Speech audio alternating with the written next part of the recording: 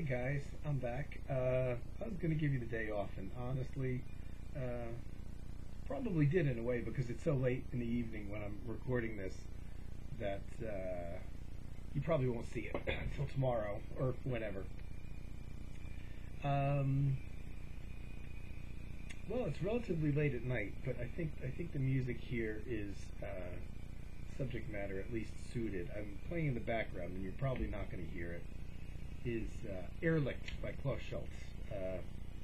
Probably my favorite album by him. Certainly late night listening.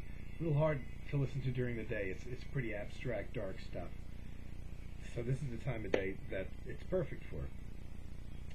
I was debating whether or not to do a Klaus Schulze video, and I was going to do an Icon album, my Icon album series that I've done a couple albums with, and it probably deserves it because my first album by him, which would have been the Icon album, is Time Wind, probably my second favorite album of his. First thing I ever bought by him. This is the original vinyl I bought. You know, I was a little hesitant to do this video only because the music I listen to and the musicians I listen to are pretty obscure, and amongst the things I listen to, probably the two best known musicians, you know, that in my world are almost like pop musicians. It's almost like doing a video on the Beatles. Is Tangerine Dream and Klaus Schulze. So many people have this album, and so many people have shown this in the VC. You know, I'm not so sure that I can really add anything to it. What can I say? It's a great album, classic sequencer album for the first part anyway. Great cover. Great back cover. Smart move, showing all the previous albums, because it makes you want to buy more if you like it. How I got into Klaus Schulze was back in the record days, probably 77 I want to say, and that is before I got into jazz and modern classical music and avant-garde and even electronic music, really. You know, I was a rock fan, and then I kind of went to progressive rock and was attempting to find things that are more out there progressive-wise, and it even drove me to buy, I remember, I think their name was Ange, I could be wrong, a French progressive rock band that sung in French. And it had long instrumental passages. I would kind of compare them maybe to a bit of this 1970s Genesis, whatever this French band was, which I think Ange was the name, I'm not sure. Not so much musically, they were a progressive band, but they had vocals that were in French, so I couldn't understand a word of it, which was a little frustrating. But like Genesis in the 70s, very long instrumental sections, which I got into. Because I had pretty much exhausted a lot of, certainly what I knew of the progressive world, and I was finding new bands, but I don't know, I wanted something more. And I guess at that time I started feeling that music could be more than kind of my perception of it. You know, when you get out of the rock thing, you know, which is a lot about rhythm and energy and stuff like that, I began to kind of realize that, well, music can be anything for any time. It could be something to be listened to when you don't know what you want to hear, or more abstract instrumental things. I started being drawn to the idea of instrumental things, and I probably bought, possibly at this time or prior to this, probably a couple, you know, all instrumental fusion things, which oddly I was very disappointed in because I found them too aggressive. I was looking for things that were a little more impressionistic, but all instrumental. And if you could imagine, one of my favorite albums at that time, and probably my favorite rock album of all time, was Genesis, Wind and Wuthering.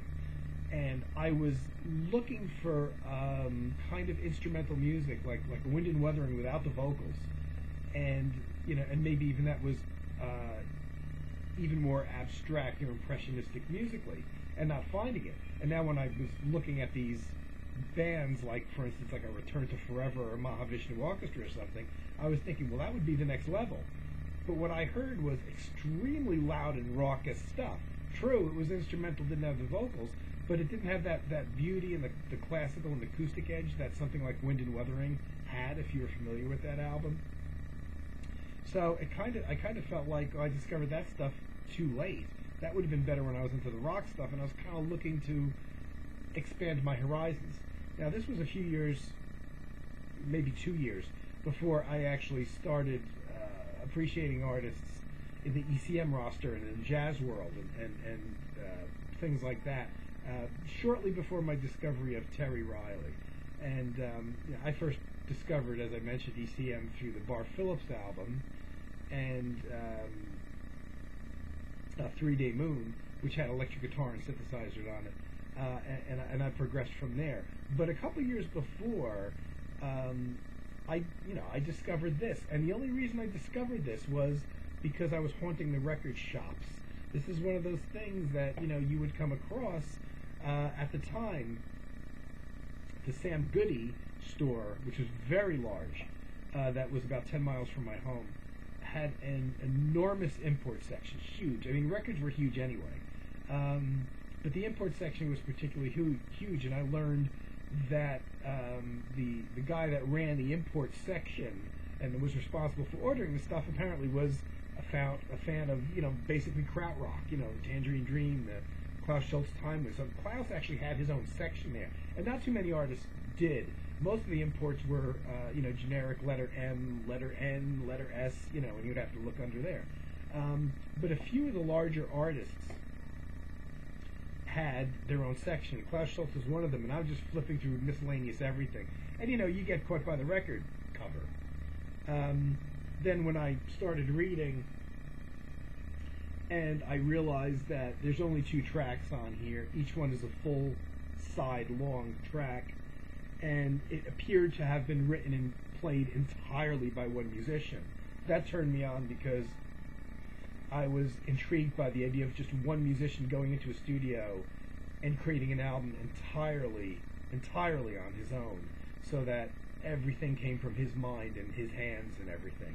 And that idea to today is still a fascinating one to me, one person doing everything. And what I didn't know, because they didn't list the running lengths, but what I didn't know, which would have also turned me on even more, would be the fact that one side is 28 minutes long and another is 30 minutes long. So you have 2 pieces, one 28, one 30 minutes. Wow, just I'm there, because I was looking for something to get lost in, something that was long and that you spent a lot of time with, and you could lose track of time. Funny story is naturally, I don't recall my first impressions. I pretty much liked it right away. In a way, the music is very much like the cover, like the internal art, like the external art, everything.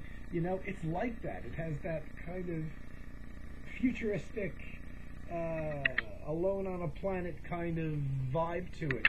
Very much 70s synthesizers. Sounds great even today. And I like that. At the time, in my bedroom, I had right at the head of my bed, where my pillow was, right in front of that was my stereo receiver. So I didn't even have to get out of bed. All I had to do was extend my arm a little bit to change the volume on the stereo receiver. On top of the stereo receiver was the turntable. So you couldn't get much closer than that. And I can remember when I first got this album, laying down in bed, playing it, play both sides of it, getting into it, and then went back to side 1 of whatever Beirut's Return is on, side 1, side 1, which is the classic sequencer piece, which I still love to this day, and just playing that as I actually went to sleep that night at a lower volume. It went on for 30 minutes so you could fall asleep, and if I wasn't asleep at the end of it, all I had to do was press a button, just barely reach out from the top of my bed there where I was laying, and just touch a button to get the record to play again through that 30-minute side.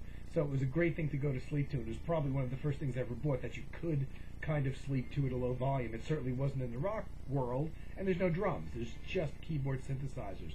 And oddly enough, my first few purchases of Klaus Schulze didn't have any drums on them, as his early albums did. Probably 60% of them maybe had drums on them.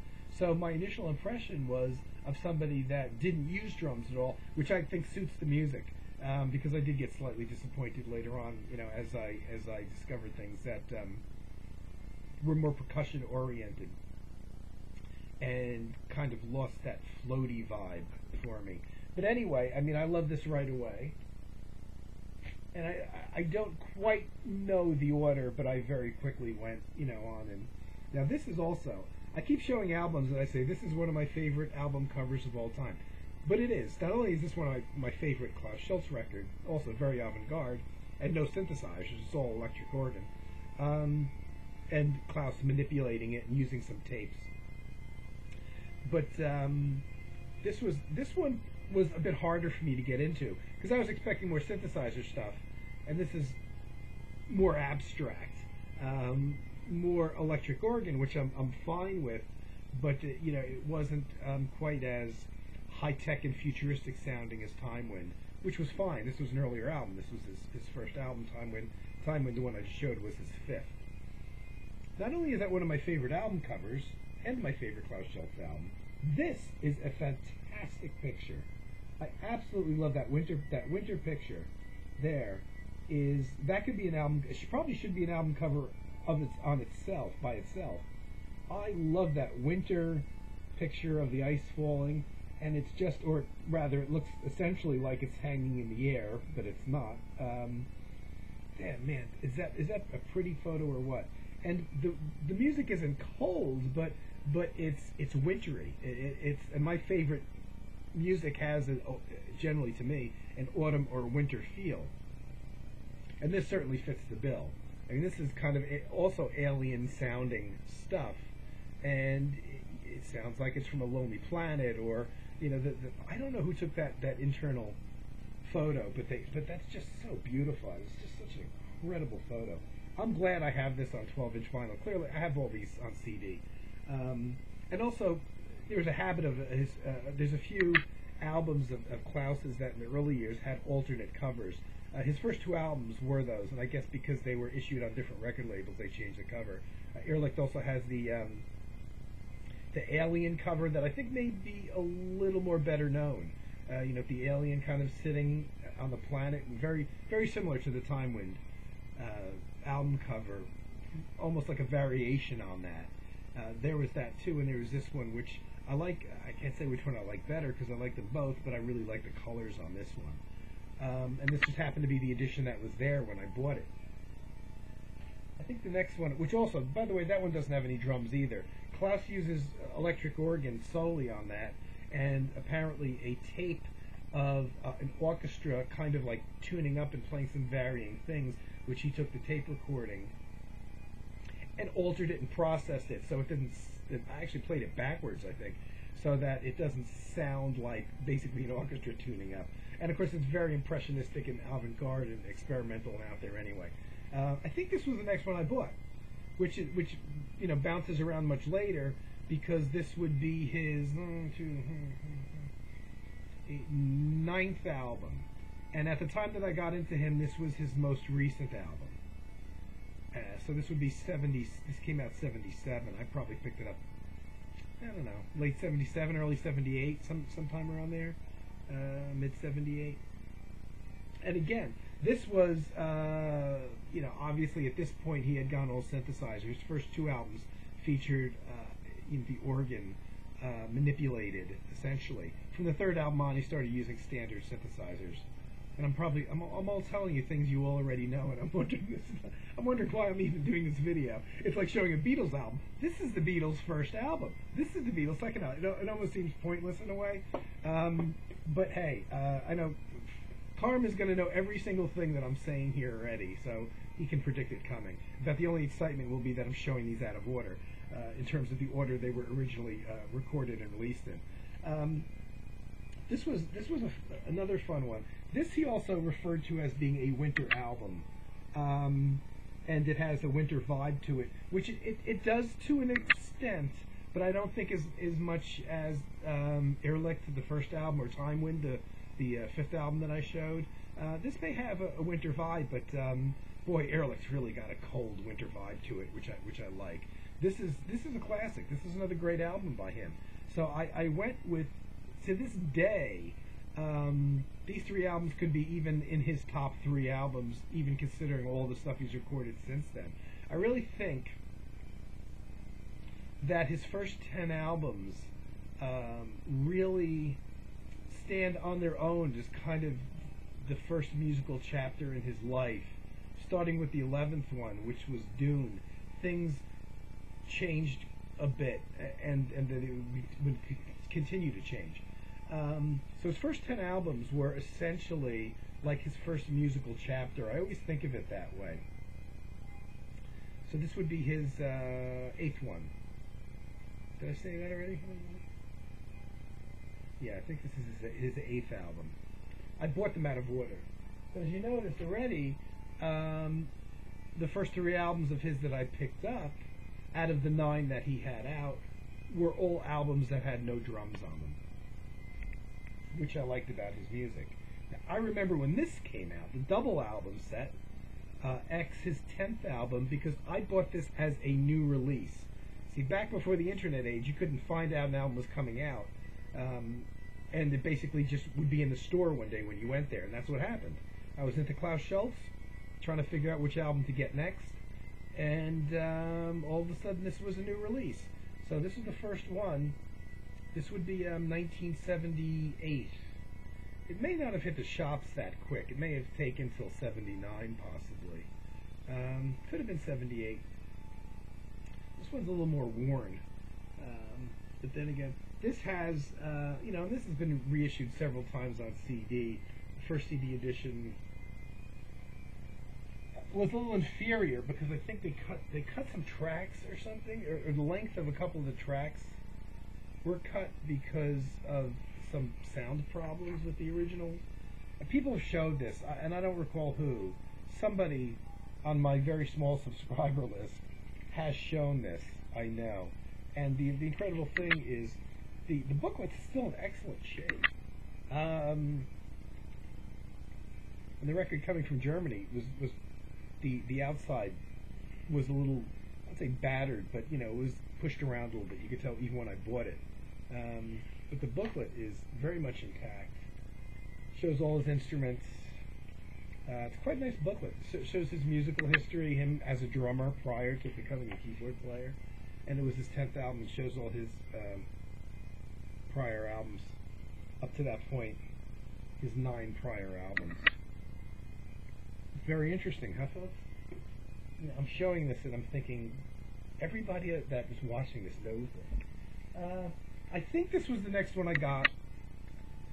I bought his first 10 albums in not in order, but because I started in '77. They're all very close to each other. I didn't jump 20 years or anything. This one had a couple different covers too.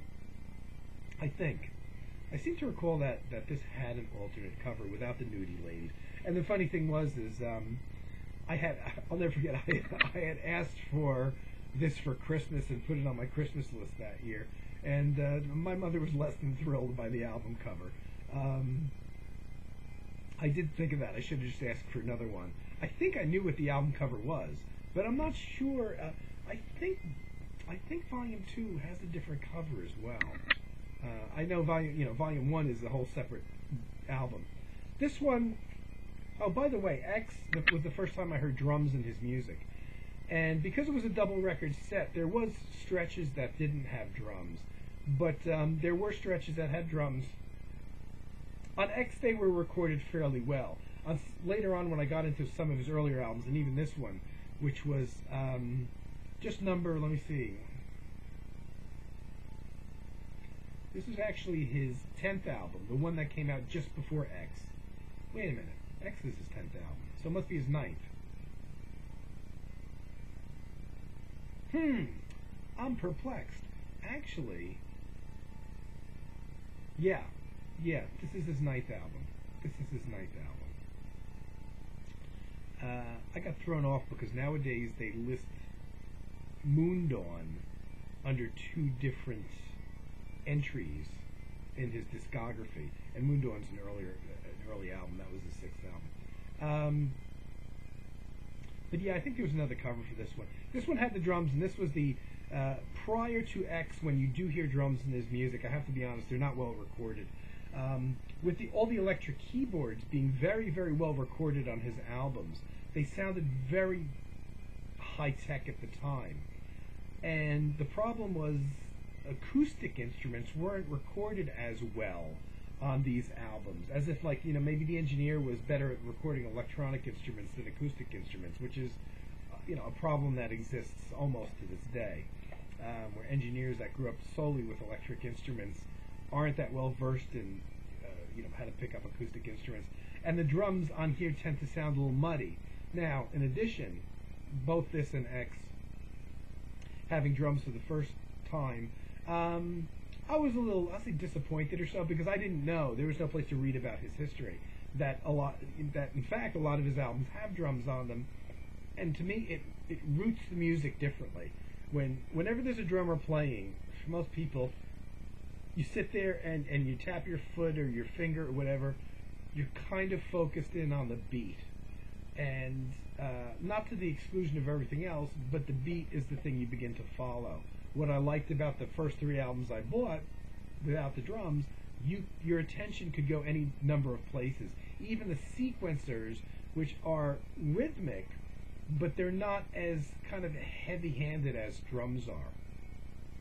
And there's full drum kits on these, on X and on this. And also, on this, and going back to his prior albums, like I said, the drums tend to be recorded, they're a little muddy, they're not that clear.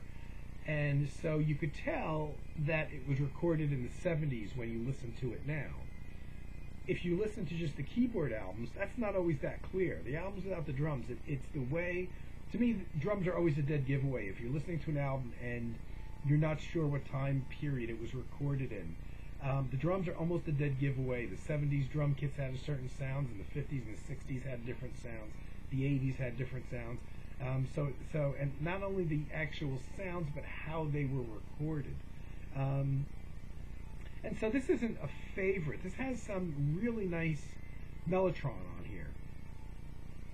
And, again, it has longer tracks. The first side, there's one track, is 29 minutes for the first track. So it's really something to get lost in. But with the drums in there, there's a much more heavy emphasis on rhythm. And I prefer the floaty stuff. So where did I go next? Next, I went back. Sixth is the album after Time Wind. This is Moon Dawn, and this also had drums on it. The drums are, oddly enough, slightly better recorded than Body Love Volume 2, which came later. But I think that's just up to the engineering. And the pieces aren't bad. And as you can see, 27 minutes, 25 minutes, so there's only 2 pieces again that are quite long. It's good, but I have to admit, I didn't give this one a lot of spins because both of the pieces had drums on them, and it's really not what I want from his music. I found that this was probably something better for me to listen to. I was making cassette tape copies of music that I liked to listen to in my car. This would be one that I might bring in the car with me because of the rhythmic elements and the drums being in here, versus the ones that I sit and listen to at home. And especially with these early albums, I find the ones that I sit and listen to at home are the ones without the drums, where you can just kind of daydream and lull off to them and change the focus of your attention any number of places. This would be more one that, because it pulses and it has the drum kit on here, be more of a driving thing for me. I continued buying Body Love 1, which, again, a lot of drums in here. I'm not sure if this might be the only cover. This one had an alternate cover, too. But again, hey, I like a 27-minute track. But, honestly, I still, like I said, I separate his first 10 albums. It's his first, kind of like his first chapter in life. This is enjoyable. This is also, again, a lot of drums, highly rhythmic, even up tempo at times. And so this would be more of a driving, I listen to in the car kind of thing I would listen to at home. Not a favorite. It's a lot better than some of the stuff he put out in the 90s, that's for sure. Here's a real oddity. In this one, think the album cover is better than the album. This is Black Dance, actually his fourth album. You got the alien theme going on again, which I like. This is the one that Klaus Schulze said himself, out of his first 10 albums or so, if there was one that he was just going to discard entirely, and said it wouldn't have mattered if I had made that it would be this. And I could hear where he's coming from. I think it's the longest track, the one track that's on here, that's the full side, is something where he played bongos himself, apparently, and drums and acoustic guitar on it. And I think, is this where the operatic, I think there might even be a snippet of operatic vocals in here. It doesn't really work. It isn't well recorded. It's a fairly poor recording. Both his third and fourth album, Picture Music and Black Dance, where he first started actually using synthesizers, but also used drums on them, tend to be a little thin sounding. The drums and percussion aren't well recorded. Not a great album. Not a great album. But probably the one I've listened to the least, to be honest with you. And so, actually, right pretty much at that point, I took a bit of a reprieve, personally, from Klaus's music for a number of years. By the time I had gotten the last album I showed, The Body Love 1, I also had started to discover Bar Phillips and the ECM artists, and if you go and watch that video, I explain how, you know, one artist in ECM led to another, but also led to a different type of music. And so for quite a few years I was basically chasing down probably almost exclusively ECM artists, even if it wasn't on actual ECM albums. It was the artists that recorded for ECM but did things on the side, like Miroslav Vidas, and did albums for other record labels. But I got into a very, after a couple of years of listening to the ECM artists, I got to the point where I was listening to only acoustic music, believe it or not. And you know, somebody like Keith Jarrett is a purist and doesn't use or play electric instruments. And I was into Keith Jarrett and Oregon, the band, prior to them starting to use synthesizers in the mid-'80s. And I got to the point when, for a number of years, I only listened exclusively to acoustic instrumentation. Very rarely did I venture into electric stuff, and it was not electronic stuff. It would be when an ECM artist like maybe a John Sermon would have a little bit of synthesizer on one of his solo albums, and there wasn't a lot of electronics on there. It was just a little, maybe synthesizer pattern that he would play horn solos over on a few tracks on an album. And I actually stayed away from electric instruments entirely for a whole bunch of years. And eventually, and I want to say 7, 8 years maybe, something like that, maybe longer. And eventually, when I got slowly back into listening to more electronic instruments within the context of acoustic bands, I started getting a bit more into electronic music as well, and other aspects of electronic music, like early computer music and the Princeton Columbia album. I don't think I ever showed that, but I also decided to go back and revisit Klaus Schulze and fill in some of the gaps on those early albums. And so I did. I bought Picture Music, which was his third album. And the funny thing is I have 2 copies of that here.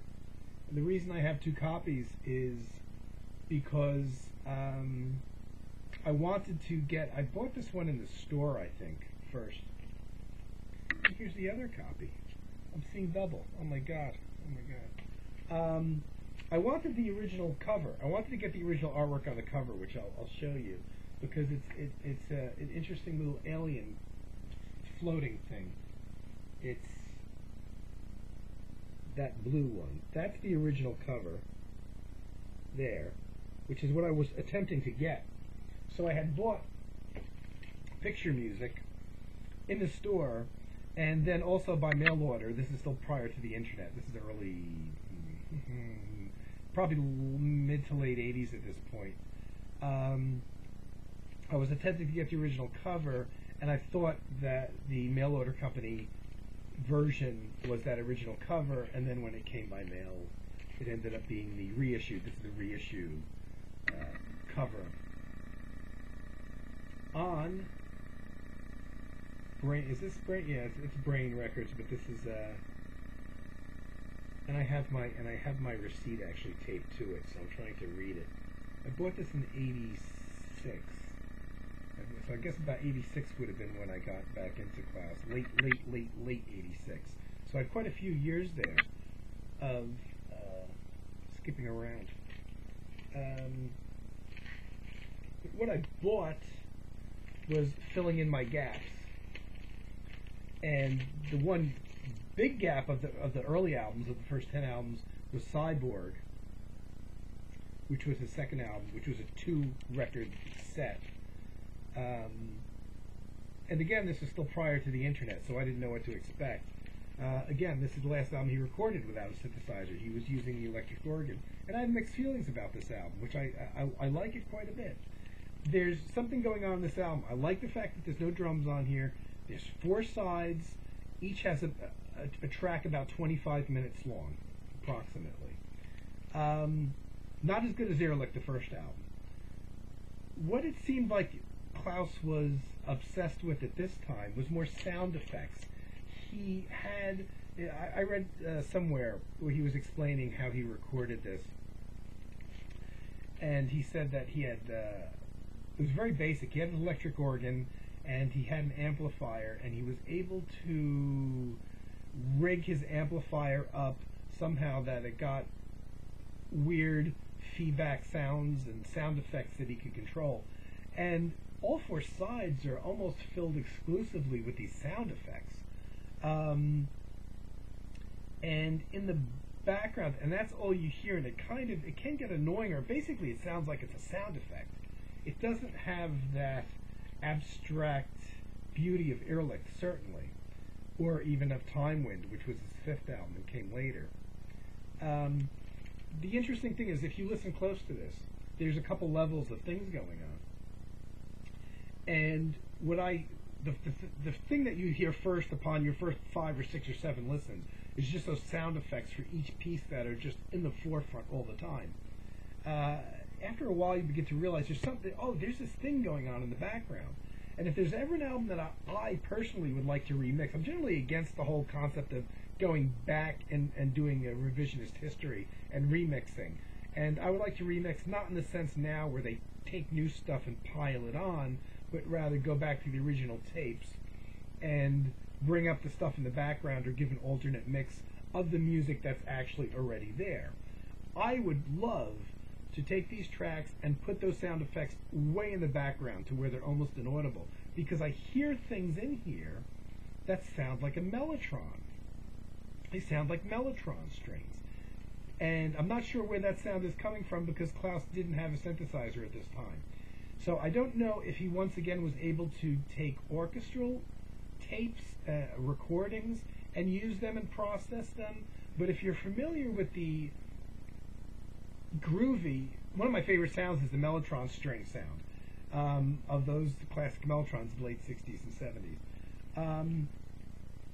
That's on here, but it's buried so far in the background that you really have to have good ears or be able to tune out the effects beeping and buzzing and flopping in your ears to really hear them. But there's this really beautiful thing going on in the background, and because Klaus didn't have a synthesizer back then, I don't know what instrument is.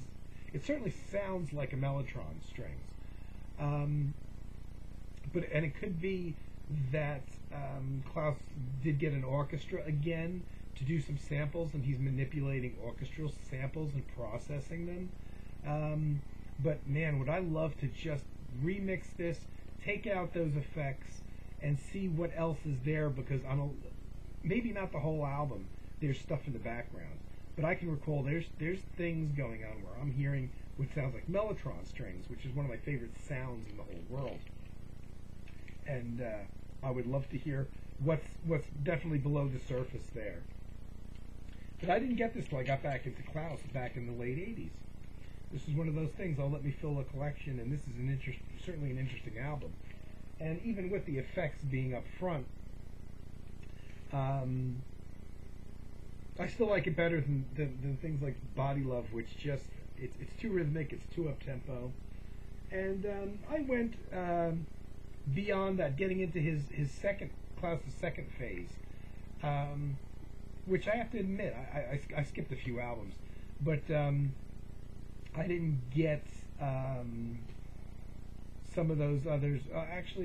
No, I don't think I'm missing anything out of the first. Yeah, out of the first 10, now I had them all. Where it starts to change with the album, I guess 11, which is with Dune, which I didn't buy Dune until much later. The first post 10 album that I bought, the first one of what I would consider his second phase, and he even, this is where he himself started changing. Klaus Schulze Trans Epper, which I like the studio picture on there.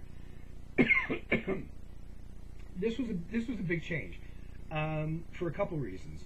There's 2 long tracks on here, but they're both under 19 minutes. When you're used to 27 to 30-minute tracks, it was obviously a change. This is almost a pop song length compared to his other works. He used a Wolfgang Tiepold on cello for. I'm not sure if this is the first time, because he has a bunch of guests on the X album, on the 10 album, but this was probably the first time that the cello was so prominent. Pretty much used in a rhythmic fashion now. This is also the first time I'm aware of, and certainly the first time I heard him use Michael Shreve on drums versus the old drummer. When Klaus Schulze did drums on his earlier albums, he either played the drums himself, like on Picture Music, or he used Harold Grosskopf on drums, which is a drummer that went back to his days, I guess the Eshrau Temple years. Here, he used Michael Shreve, who was the drummer for Santana, and Michael Shreve is a lot even more aggressive and up-tempo, and this is 1981, I think, yeah, and the mixing, the actual recorded sound of the drums is much better, but they're also way up in the mix, and they're extremely up-tempo and extremely aggressive, and it's very hard to pay attention to anything for me but the drums in here. And it sounds good. This was the really first time that the drums were really well recorded, which leads some people to think that he's a better drummer than Harold Grosskopf was, which may or may not be, I don't think is really the case. But rather it's the sloppily recorded drums in the early albums that tend to make you really not appreciate how they're being played. This is very good for driving. It's very this is an album that you can get in the fast lane and you'd still you wouldn't be doing 10 miles an hour like I sometimes do with the quieter music I have listened to in the car. But again, this is not where I wanted him to go. This is second chapter Klaus Schulze, and for me that second chapter never got back to the good the place where of the music that I loved about those first early albums that I picked up. This one is a movie soundtrack, and otherwise it's a standard early 80s album. This is from 84, done to a German movie. It's a movie soundtrack, so it's got shorter tracks, 6 minutes, 9 minutes, 4 minutes, 8 minutes, 10 minutes. Also now is shorter running time. All of a sudden, Klaus Schulze albums, which used to, go somewhere in the 60-minute time frame, all of a sudden are down below 40 minutes for a single album, like Trans Epper, like the one I showed. And this is much like the prior one. There's drum machines and drums, which are more important even on this album than the keyboards. You could maybe say that that's because it's a soundtrack and the music maybe had to go in that direction for the movie, but it also seemed to tie in with the direction that Schulze was going in himself at the time. And there's really not much going on in here. The one good track on here is a sequence that actually came from his prior album, which is a really good keyboard sequence, which is a wonderful, pretty sounding thing, but it was actually from the prior album, which was a proper non-soundtrack Klaus Schulze album, a double album set. And this would be 83. This would be from Identity. And got back the longer track slightly. 3 sides here. One side 21.5 minutes, 24.5 minutes, all one track, 21 minutes, and almost 32 minutes.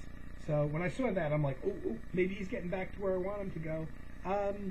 But it's better than the prior 2 albums, but it's very much in the same. It's like Trans Effort. It's like in that mode. It just happens to have longer tracks. So there are moments that the drums calm down a little bit, and you can get sequences of keyboards. And Wolfgang Teipold, the cello player from Trans Effort, returns.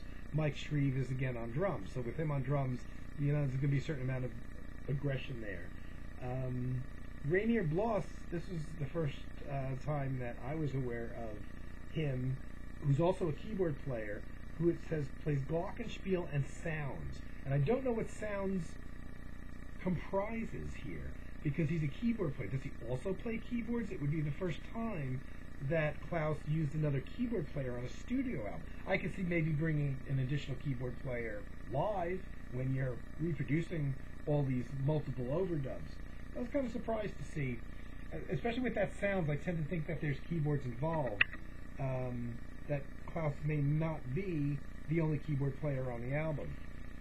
But from his second chapter in his music, I had lesser expectations, let's be honest, but I did appreciate this a bit more than the prior couple albums. And I went back and I did pick up Dune, which was his first album after after the 10th album, which was really the first album in his second division, second chapter of his life.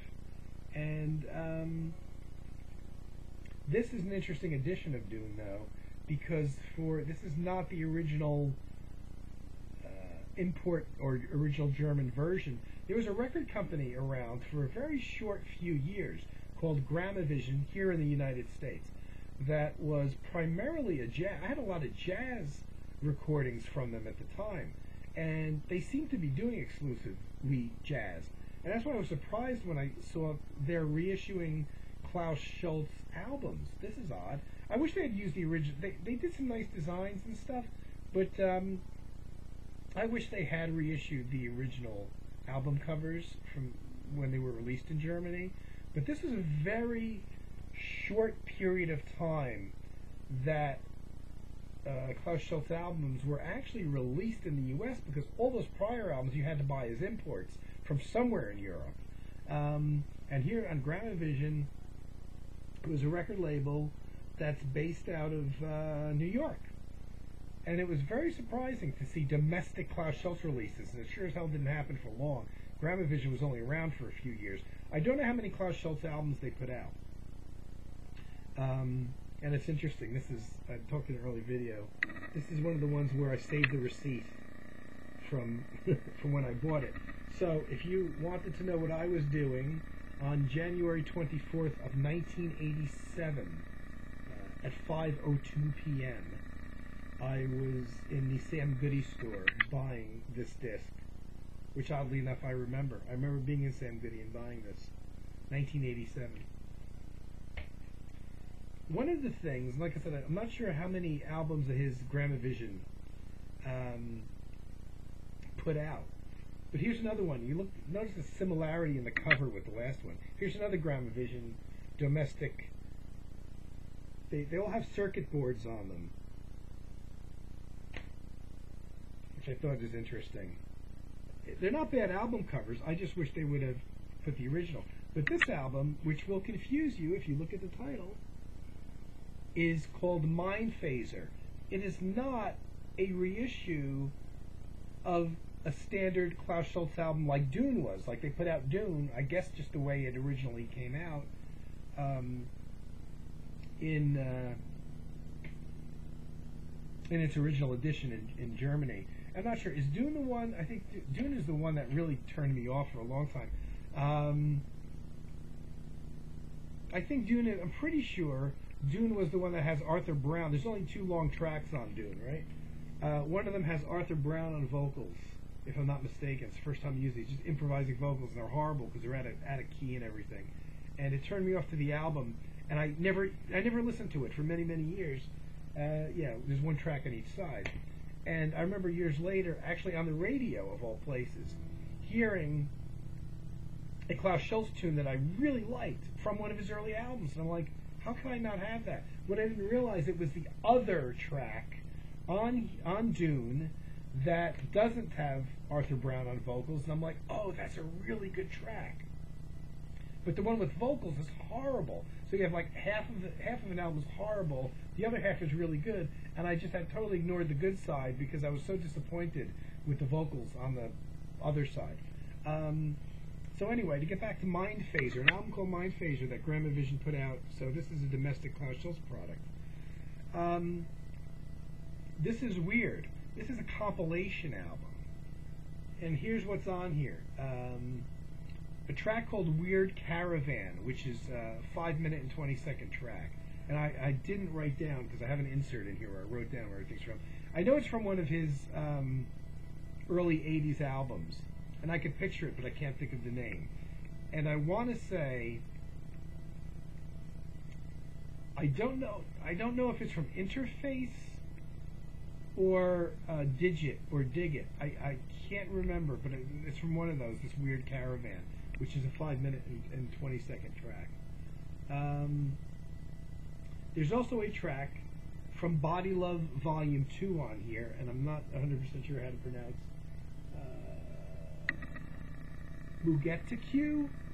Muget is a play on the word move, which is a track that appeared in 2 different versions. There was one on each volume of the Body Love Volume 2. Volume 1 had one version, Body Love Volume 2 had a different version. They stuck the 13-minute and 15-second version of that track from Body Love Volume 2 on here. That's from 1977. They have a track, Some Velvet Phasing, 8 minutes and 30 seconds, from the Black Dance album. Actually, that's the only track from Black Dance I like, and that's the one that doesn't have any percussion, no Klaus Schulze playing bongos, or vocal snippets, or acoustic guitar, or anything like that. So to me, that was always the best track on the Black Dance album, which was his 4th album. And it's just really weird. They just threw the stuff together here.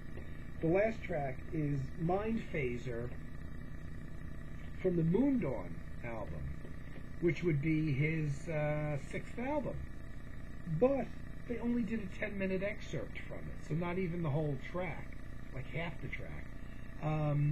So it's a really weird, just thrown together thing, and they probably did that for whatever reason. Maybe they didn't want to do it alongside. I don't know. Very strange album. Very, very thrown together on the Gramavision label. And I don't honestly know why I bought it, because I think I had all these tracks. So everything else that I have, I think that's all the Klaus Schulze vinyl I have. Everything else I have on CD. And I kind of wanted my focus anyway to be his early years. I spilled into a little bit his 2nd chapter, when his music just started shooting all over the place. And then, you basically get into the 3rd chapter a year or 2 later, when he really started just getting into the strictly digital synthesizers, and the sound of the music changed, and he for the most part dropped the vocal stuff. He did make a bunch of albums in that phase that didn't have drums, but now there were drum sounds on the keyboards that you get that were very realistic, sounding like drum kits. And that's a whole nother chapter in his life.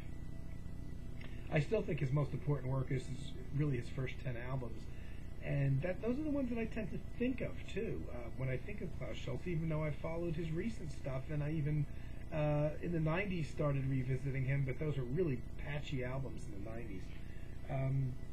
He's, of course, putting out so much stuff you can't keep up with it now, including the whole The Electronic series, which is various live recordings and things he did at home that weren't meant to be released.